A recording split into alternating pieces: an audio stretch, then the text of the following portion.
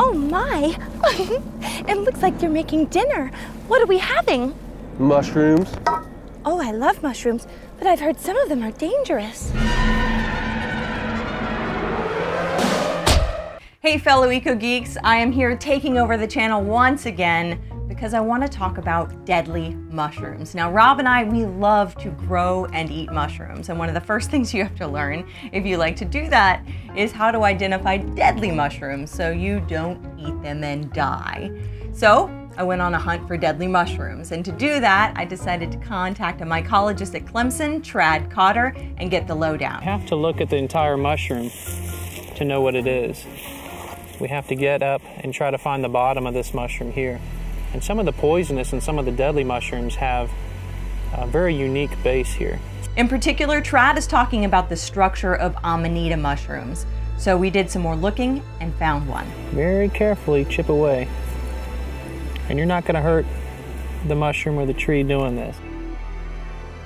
You see that whole structure that was below the ground? Yeah. It's actually called a cup. And this stem sits down in this little cup. And that's an easy identification for an Amanita. So if we take this one back to the lab and look through some field guides, we'll find that this one's related to the deadly mushroom. Now, I just want to point out that there are many deadly mushrooms, but Amanitas are the worst in this area. Here are the top three. Amanita verna, the fool's mushroom, Amanita virosa, the destroying angel, and Amanita phalloides, the death cap. All of these mushrooms contain potent amatoxins that can kill you within a day or two by destroying your liver and your kidneys. It's a terrible way to die. I don't recommend it. It's a very good reason to just avoid Amanitas in general unless you are a very skilled mushroom hunter. Other deadly mushrooms I was keen to find were the web caps, the Cortinarius species, and the skull caps, aka the deadly Gallerinas, two little brown mushrooms or LBMs. Neither of these we actually found on our trip though, so Tradd took us back to his house to show us the most common poisonous mushroom in North America. These are called green spored parasols, and they're called green spored parasols because they have green spores. Some mushrooms that are edible look just like this, so it's always good to go out with someone who's an experienced mushroom hunter before ever eating a mushroom in the wild. So we've seen that some mushrooms are poisonous and some of them are edible, like the ones on my pizza here that contain lots of good nutrients. But did you know that fungi play an important role in the life cycle of our planet? Let's find out how.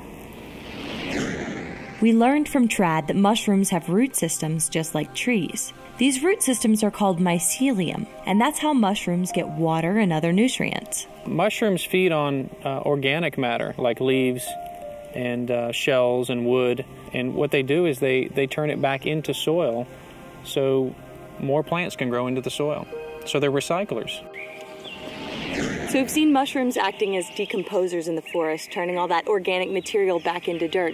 But today, Tradd is going to show us how to use that same principle to recycle our home waste.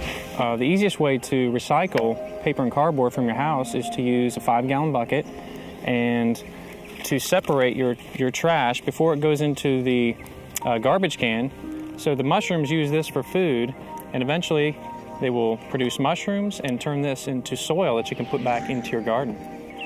So we can start by flattening these egg cartons like this. We'll wet them down. Okay. Let you hold it like that. All nice and wet. Just throw it in the bucket? Yep, all the way to the bottom. All right, the bottom. Sprinkle it with your spawn just a little bit. Just like you're sprinkling salt on there. Like that? That's it. And we'll just keep adding layers.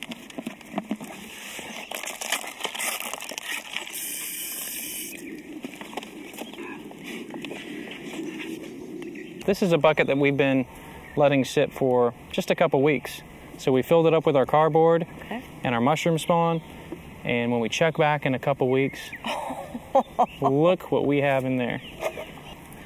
Everything looks so different. The spawn that we put in has started to decompose and feed on our cups. Look at that. That's a cup with a waxy surface, and it's breaking all this down.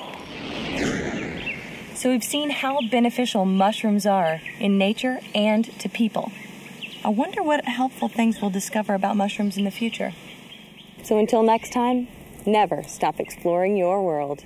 Thank you everyone for watching that short. We filmed some of that almost 10 years ago. I cannot believe it's been 10 years. And we are re-releasing it this week for Mushroom Week. So you can check out the other videos here. You can check out our other channels here. And if you'd like to support the science outreach that Rob and I do every day, you can do that right here via Patreon. All right, see you next time.